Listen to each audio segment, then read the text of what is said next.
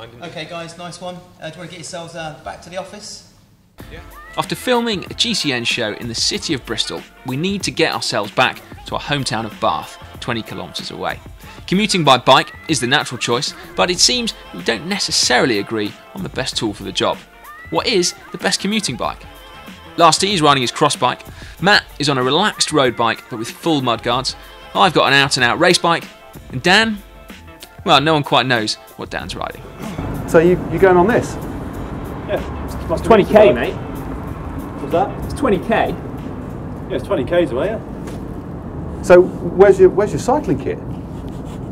Is that home?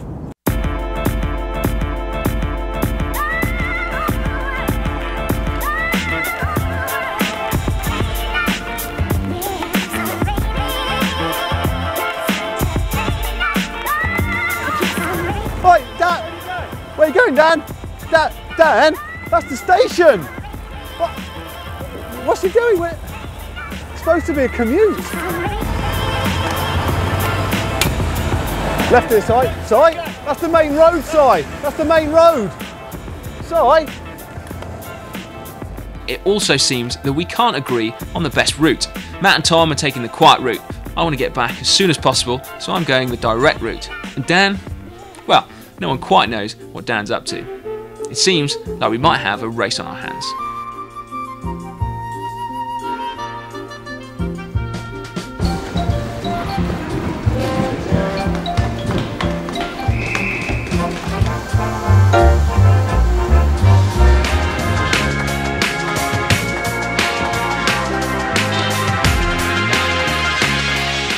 Where are you going, Tom?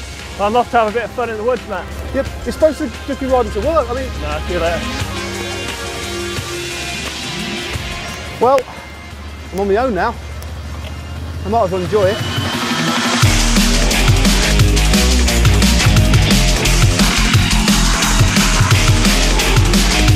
This is why the cross commute is the best.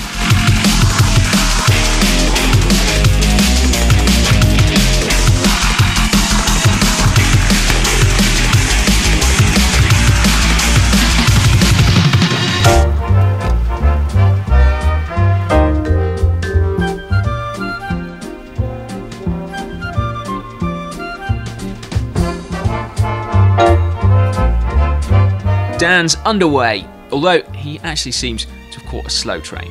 Lasty, as you've seen, has ventured into the mud, leaving Matt to cruise through the back streets at his own leisurely pace. And me, I'm starting to go into the red.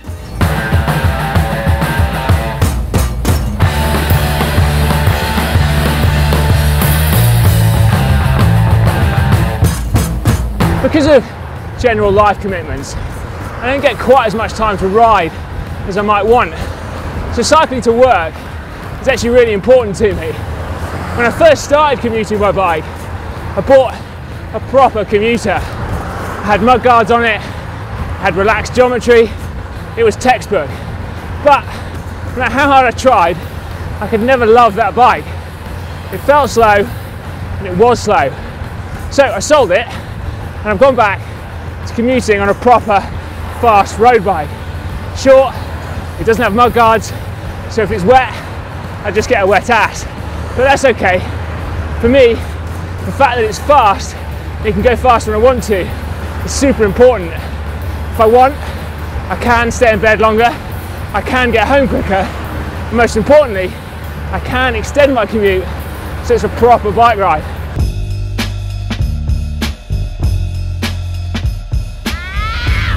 Cycling to work, to me, isn't a race. I certainly don't want to smash myself and get all sweaty, put myself in the red when I'm just riding to work. You know, you can still have an enjoyable experience just riding steady.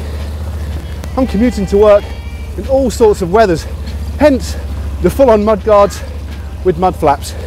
I certainly don't want to get a wet backside. Who would want a wet backside on the way to work anyway? As well as a relaxed bike and full mudguards, I've gone for nice wide 25mm tyres just for comfort and extra grip when the roads are wet like they are today. Now, the type of roads I'm choosing to ride on aren't big main roads. They're small, twisty, narrow country lanes And I'm also going to take some bike paths too. It's about enjoying the ride to work and getting there dry, relaxed and ready for the job at hand. But of course, occasionally I might just give it the odd little nudge. My cross bike is my best option when I'm commuting to work. Yeah, it's a bit of a pain when I arrive at the office, a bit muddy and wet, but when it's dry or frozen, it's brilliant. I can throw in a few off-road sections, have a bit of fun and work on my skills on the way to work. I've gone for a single 40-tooth chainring on my cross bike, which would leave me a little under geared if I wanted to go really fast on the road, but it's just right. I'm going steady on the road, including a bit of off-road. Also got some fat slick tyres, which mean that I'm not too slow on the road. Finally, the best option for this would be commuting on a disc brake bike. You'd have a bit of a weight penalty, but you're carrying a rucksack anyway. Dan's taken the lead, and things are getting tight as I'm stuck in traffic. Matt isn't actually that far behind now that he's on the bike path away from all traffic. And Lasty, well, he's up to his ankles in mud.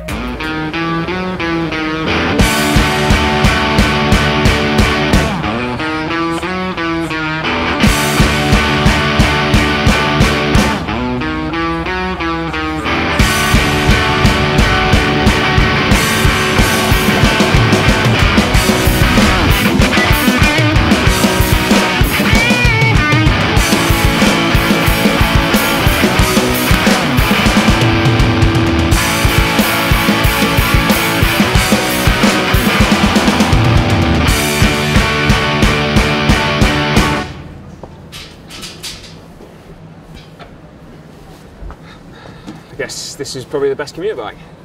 Probably. Alright, mate.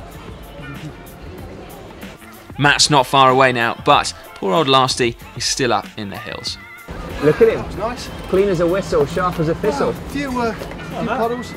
Yeah, Dan, you look absolutely tidy, mate, and well coiffured. Yeah. There's actually not a spot of mud on you, is there? We're on to our second coffee, but Lasty is still nowhere to be seen. And my wheels have stopped turning around.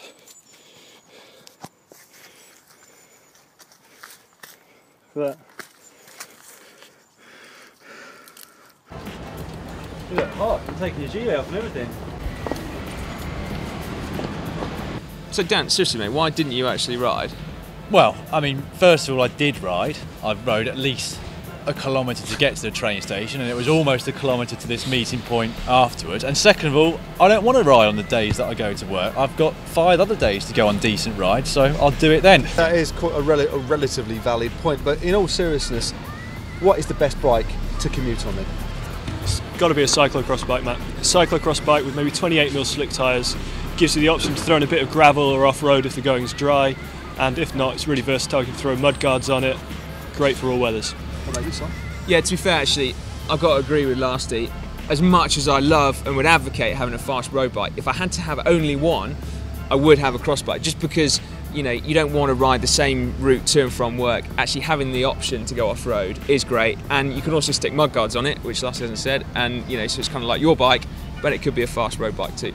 Fair enough. I mean, I can see the points there, but I'm a bit of a traditionalist. I think a nice, comfortable road bike with full mudguard set up, end up at work dry, clean, and also I think when you do hop onto, you know, your road bike at the start of the racing season, there's that lovely contrast, so you can enjoy the kind of relaxing times on your other steed, slightly heavier steed, more comfortable steed, and then you feel that difference when you jump onto the light road bike. So I'm going to stick with the mudguard road frame. We've got some more great content to help you with your commute. Absolutely. If you click up there on that video, then it's all about lighting and clothing choices. And if you click down here, it's all about locks. And to subscribe to GCN, click on us. What an appealing option, clicking on us. Yeah. Have you actually ever clicked on us? No. I already subscribed.